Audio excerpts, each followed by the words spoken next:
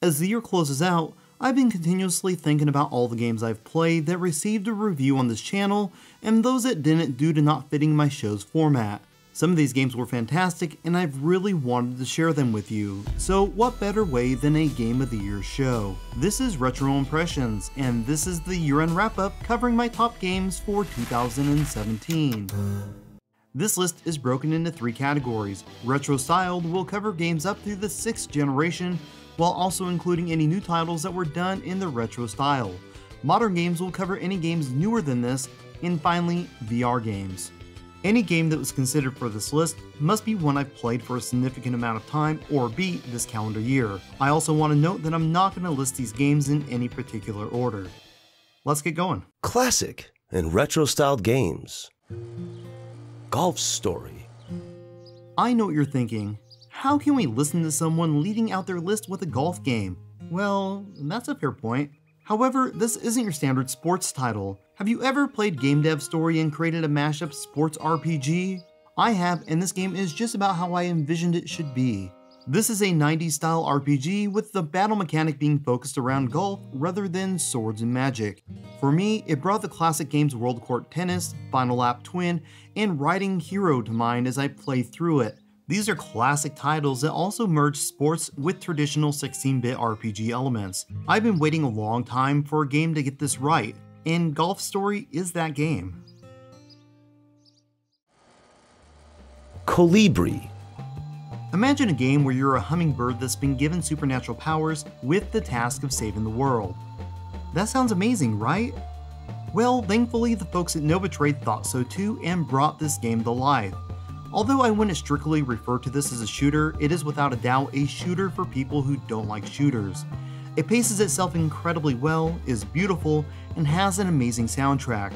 It's filled with puzzles, exploratory elements, and side-scrolling action that ensures the player stays engaged until the credits roll.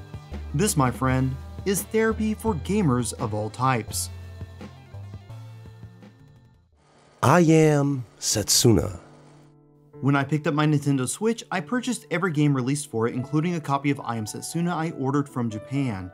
As someone who is passionate about retro games and games made in that style, I put this game in before anything else and I was hooked. Everyone was talking about Zelda and all I could think about was I Am Setsuna. I knew what I was signing up for when I started this game, but wow, does this feel like a remastered Super Nintendo RPG made for the PlayStation or Saturn.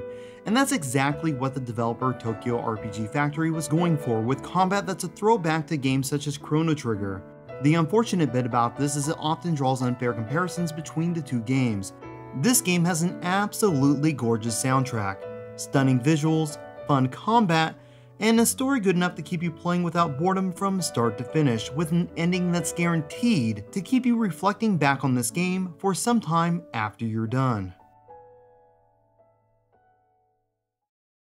Stellar Assault SS.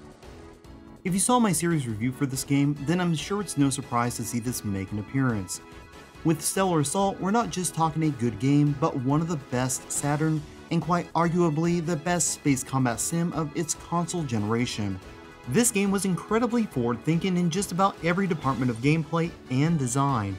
I mean, they even included widescreen support. This game isn't really on anyone's radar, and it's kind of a shame that it's not getting the attention it deserves.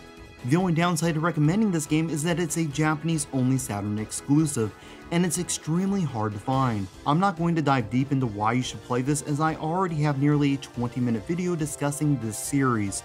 The most important takeaway is if you enjoy space combat simulators that are top-notch, this is one you absolutely shouldn't miss. Sonic Mania. I was a huge Sonic fan growing up, owning every game released through Sonic Adventure on the Dreamcast.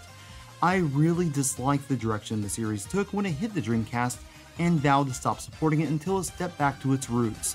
19 years later, and we finally got that game and my first Sonic game purchase since the Dreamcast release.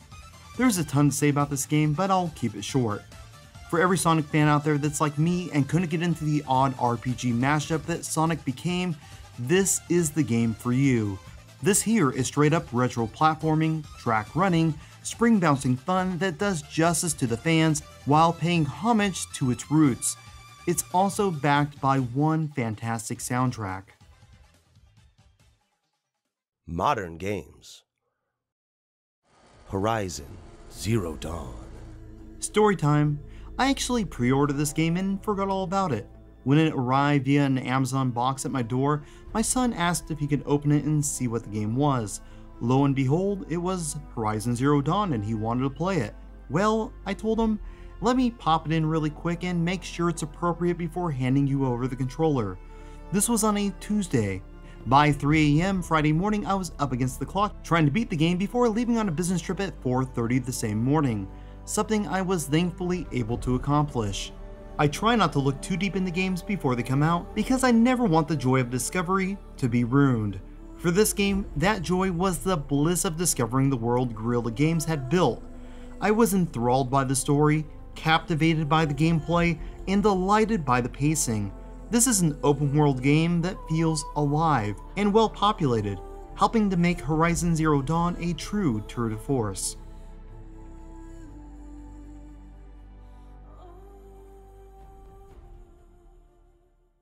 What remains of Edith Finch? I'm going to be quite frank with you and say most of you should just skip this game. If this was a game that I was recommending to the mass public, it actually wouldn't be here. That isn't the case here though, as this is my personal favorite games of 2017.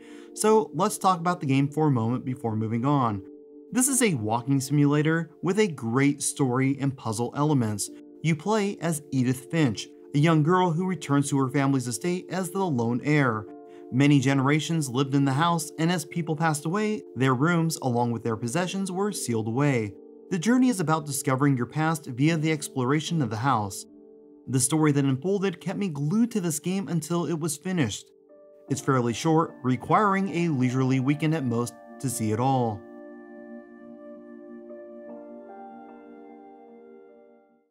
Heavy Rain HD. I was chatting with some friends when this game came up. I had heard of it but never picked it up when it released on the PS3 in 2010. Imagine my surprise to find an HD remake was released for the PS4 with a physical copy only being released in Europe. So let's have a look. Picture taking the interrogation bits from LA Noire, the choose your own adventure sections from any Telltale game, and the choices matter formula from the Mass Effect series. Combine those into one cohesive system, then move the formula up from middle school to high school, and that's the system the game works with. I don't want to say much about the story because the less you know going in, the better the experience will be. Here's what you need to know though. This is a mystery game based on numerous characters that you control. Every action and misstep has a consequence that can result in 18 different endings. Characters can die, altering the whole course of the game. It's incredible how well this game is held up visually, as it's hard to think of even a handful of games released this year that look better. Mario Odyssey. Well, I'm sure this game isn't a surprise. I've essentially enjoyed every real Mario game released since the original. I'm not talking about those CDI games, come on. I'm talking the legit Mario games from Nintendo. For me, Mario Sunshine has been at the top of the 3D releases. That was until I played Odyssey. You know, it's a real shame that Nintendo was willing to wait 7 years between proper Mario games to ensure its fan base nothing but the best, while Sega treats its fans like literal dumpsters producing Sonic shovelware year after year, destroying the franchise in the process. So anyway, why is Odyssey on this list? It's fun, it's innovative, and man is it nostalgic. The seamless transition between 3D world and 2D side-scrolling 8-bit vintage design will make you smile. The incredible attention to detail from top to bottom made me feel giddy with joy as I played through it in anticipation of what creative design I would see next. Of all the games on this list, this one has the widest appeal, guaranteeing just about anyone who picks up the controller is going to enjoy their time spent. Virtual Reality. There were a lot of amazing VR experiences this year, but I'm only going to recommend one. Super Hot VR. When I first heard Superhot Team was making a VR version of Superhot, I expected it to be the best VR experience around, and having played it, I wasn't disappointed. Superhot was easily in my top games list last year, and the transition to VR is, well, it's masterful. The series is set in a VR world and is what I consider an action puzzle game. The premise is pretty simple. There are a lot of programs that want you dead and you need to kill them before they kill you. This game is very much like jumping into the Matrix, as it relies on a system where time only moves when you move. This might sound easy, as you can just stop and think about the next step for as long as needed. However, there are so many enemies coming at you from so many directions, it becomes quite challenging rather quickly. You have full control over your whole body while under the hood, giving an incredible sense of immersion. Grabbing items with your left or right hand, ducking a punch, or dodging bullets will soon become second nature. This isn't really the game I would recommend you introduce Grandma Betty to. If you're looking for a game for her, I recommend you put her under the hood with Shark Attack, and leave this one for the friends that always dreamed of becoming part of the game.